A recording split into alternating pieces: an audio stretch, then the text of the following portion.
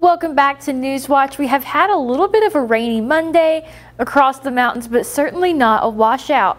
Temperatures across the area are in the mid to upper 70s right now. We're seeing 74 in Beckley, 77 down in Pineville, and 71 down in Bluefield.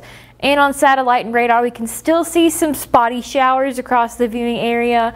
There's more rain to our south, but most of that is going to be staying south of us tonight, with much of the region seeing those scattered showers for this Monday evening. And then for the hourly planner, we still could see some scattered thunderstorms and isolated rain for tonight.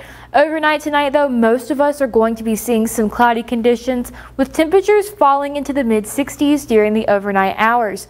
And for that chance of rain for this evening, you can see it's still pretty likely that we'll see some rain, but then that's going to slowly decrease, for the rest of tonight and tomorrow. Things are looking like we could see some showers or two, but that's going to stay low through the rest of tomorrow and even through Wednesday.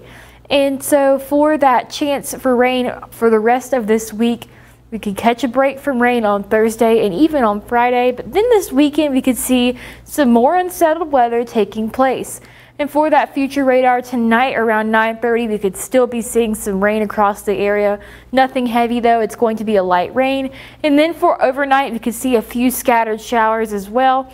And then tomorrow morning, some isolated showers across the viewing area.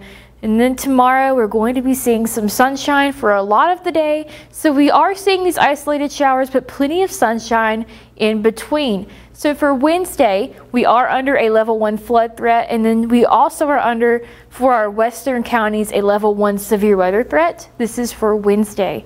And then for that muggy meter, we can see those high dew points still lingering through the week. Dew points are going to be in the 60s for the entire week this week. So it's going to help fuel any showers or storms. These dew points are going to cause some more instability.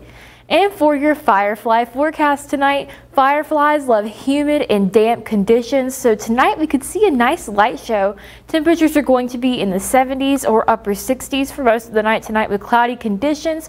So you're going to be seeing a pretty nice light show. And for the next 7 days, we could see some isolated showers on and off.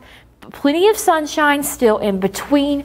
Friday we'll catch a break from that rain before more unsettled weather for the weekend. Temperatures for the next 7 days are going to be in the 80s with overnight lows being in the 60s. We'll have more news after the break.